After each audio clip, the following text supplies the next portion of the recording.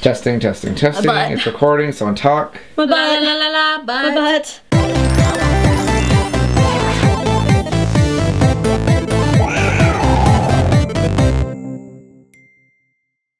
Cool, I don't even know what to call this thing. Hey guys, this is an impromptu video shoot that we just decided to do. I think we're just gonna title it Lion Roars, but with the beautiful Morgan and the adorable Mally. This is Thomas O'Malley. Oh, we're gonna have the amazing Peter. Anyway, so he's gonna be asking us questions just so you get to know a little bit more about me and Morgan, or Morgan and I if I'm using proper grammar. Alright, so question numero uno. Each of you tell me the best 3 things about you. But here's a twist. You answer for her, she answers for you. Oh, that's easy then. Oh, she is extraordinarily friendly and welcoming. Does that count as 1 or 2? I'm gonna put that as 1. She is gorgeous. Freaking look at her. I'm gonna zoom in. No. And she is extraordinarily talented. Oh. Monica is amazingly determined. Like, this girl has big dreams and even bigger determination to make them possible and make them true, and I think that she's gonna go amazing full places in life. Mia, stop ruining this! Even though I know you're dealing with a lot of demons in your life, you always put a smile on your face and you always are looking at the best in people, and that's just awesome. I'm gonna put that vitamin C song that put a smile on your face.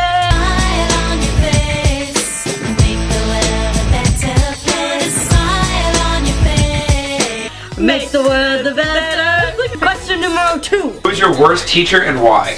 I hate to bring you up. You're probably not even watching because you hated me, right?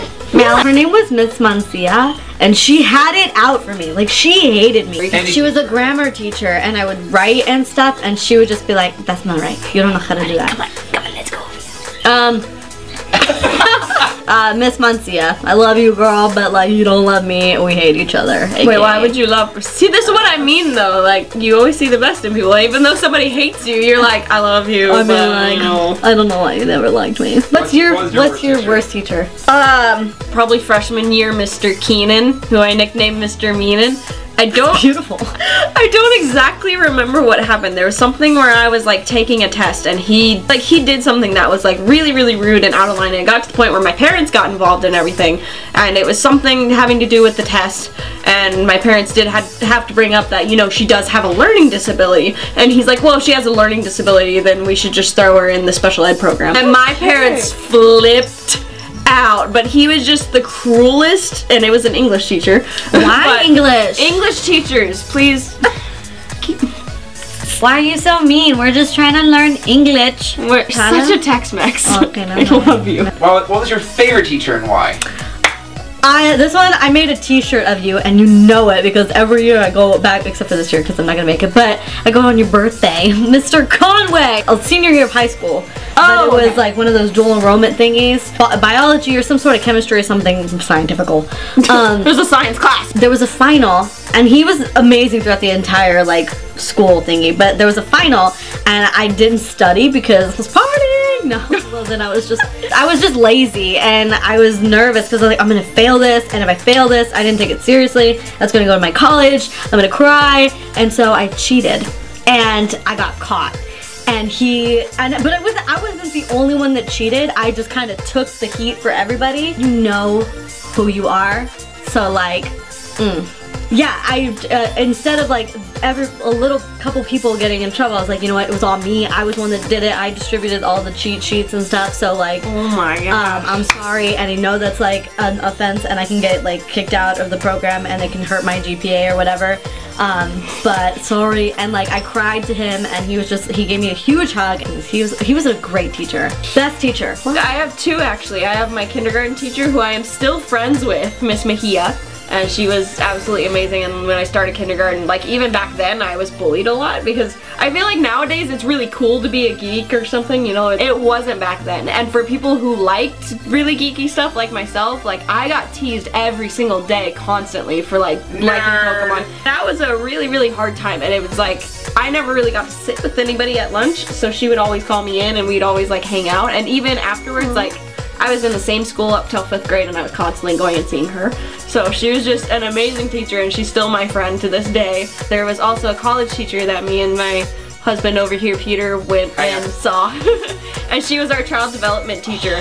Lori, I forget her last name. We just called her by her first name. Yeah, we always just called her Lori, so it was just like, hey Lori, what's up? And she was our child development teacher, and it was interesting because she knew we were a couple, and she was constantly trying to help us be a better couple and be like, okay, she'd pick on us all the time, and she'd be like, okay, well, if your kids do this, what are you gonna do? And she helped us like really handle the situations better. That's really cool.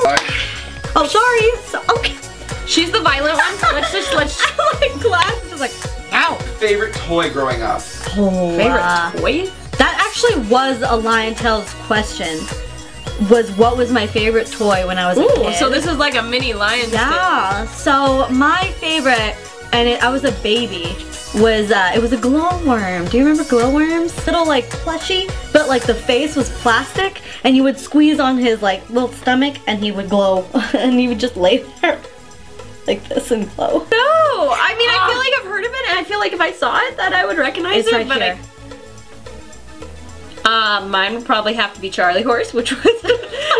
Oh, wow, I never heard the story before. That sounds sad though. It's not like we lost the footage 5 minutes ago and had to re-say this question. Never heard that your answer before though about Charlie Horse that you lost when you moved. Charlie Horse. We recorded and it just stopped recording, so right at this question. Yeah. So she knows this, but yeah, Charlie Horse was my little stuffed horse, my little horse, and I had it ever since I was a baby, and then when I was like 12 years old and I moved, it was like, oh, I unpacked all my stuff and where's Charlie Horse? And can't find him. So, galloped away. I have children's stuffed Do animals. not mistake it for the Charlie Horse of the legs and thighs, because when she first mentioned it to me, I was like, it was like, oh Charlie God, Horse, my leg? That was your... My leg? My leg? Okay.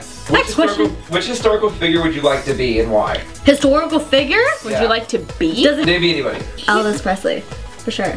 Yeah. Except I don't want to die like he did. But if I did die like he did, it would be, I'm always on the toilet anyway, so like, makes sense. I think he had an interesting life. Like, despite, I mean, he was a genius, a lyrical genius. He was a nice dude, despite what, like, you know. And sure, he had like an affair or two, but like, who doesn't? No, not you. I was about to say, I just got married and I don't plan on that. What? I'm a huge music buff. So his music is freaking gorgeous. Nanny loves him. Yeah. I don't really have one. Elvis. I would say Marilyn Monroe, but I don't know a lot about Marilyn Monroe or like who she was as a person. I had a few pictures where people were like, you look like Monroe in this picture. I was like, oh, okay. Happy birthday, Mr. President. Oh, of course you'd sing that. You JFK person. What would you do if you were invisible for a day? I would pants people. God. No, I totally wouldn't. I got oh my god. And it wasn't nice. This is what I would do, and this is a serious one. I would go to pretty much any buffet, and I would just like stuff food. Yeah. That I mean, it's real. Like I would do that. So I would have a more what would you say, a delinquent kind of approach to things, and I would probably steal some money.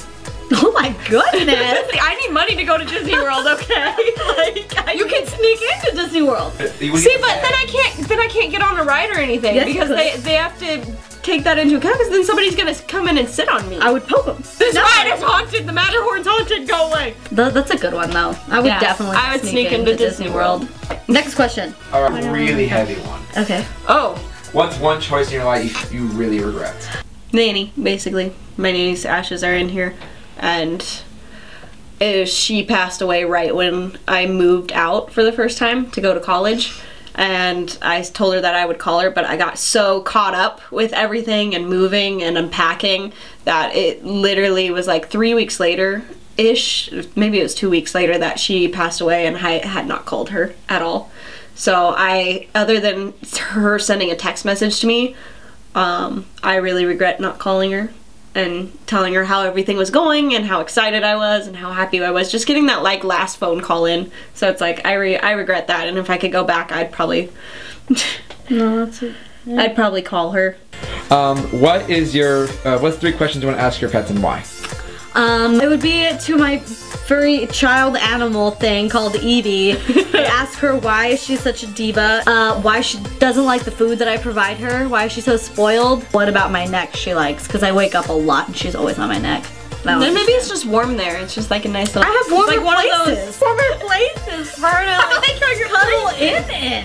But like this is the I'm like exposed. Like find a better crevice, Evie. I can't breathe. Are you a cat, Evie? Were you a cat in your previous life? Because you purr. Like dogs don't purr. Yeah, that was weird. I was there when she purred that. Why did she purr? I would ask Thomas why he has to cry before he goes to the bathroom. Like he runs around the house just going meow, meow, meow, meow. Sometimes pooping hurts. And then when he gets into the litter box and he comes out, he like zooms out and you're like, what just happened in there? And he's like, are your poops really that bad that you have to like run away that fast? Sometimes, you know, have you guys ever had a poop where it like, you know, going into sitting down on that toilet, on that porcelain throne, you know like, oh man, it's gonna hurt. Like when you sit down, like you don't even have to sit fully, like it already comes out and you know it's gonna hurt. I have those. No, they hurt. I guess my second would be like, are you happy? You know, like, I don't care if you're happy, Evie. I mean, like, I know I provide a good home for you. I know you happy, okay? Because like, I work hard, so you have a good life. yeah, next question. What's your favorite smell in the world? Favorite smell? Hot Cheetos. Favorite Hot Cheetos with smell. lime. Again with this? I love hot Cheetos. And pickles, like you ever have a pickle and you just, yes. It's like, or the ones that you had, we had pickles earlier today. I'd like wrap hot Cheetos in it and then eat it. I mean, like a I guess sandwich. that's not completely bad. So good. At least you don't like put it in peanut butter or something. All right, what's your favorite time of day? Twilight. Lunch. There are two kinds of people in this world. One who thinks before they speak and those that don't. I thought about it. Did you not think? What is the best piece of advice you have ever received? And I mentioned it, I think on Twitter too. If you're gonna chase your dreams, chase them while helping other people like achieve theirs. Oh, I like that. So yeah, that was from my mom, my dad, and my sister too. So like always to just, I mean, help other people to get where they want to go to. Thanks, Mom and Dad. Thank you, Mom and Dad. Right, anyway, you guys, thank you so much for watching this video. Thank you, Morgan. Actually, thank Morgan for everything because it's our background. Yeah, like we She hijacked my background. I did. I took over her studio here. Thank you guys, and we will see you guys in the next video. Until like and love Keep her. watching Monica. Keep She's watching Morgan. amazing. Bye. Bye.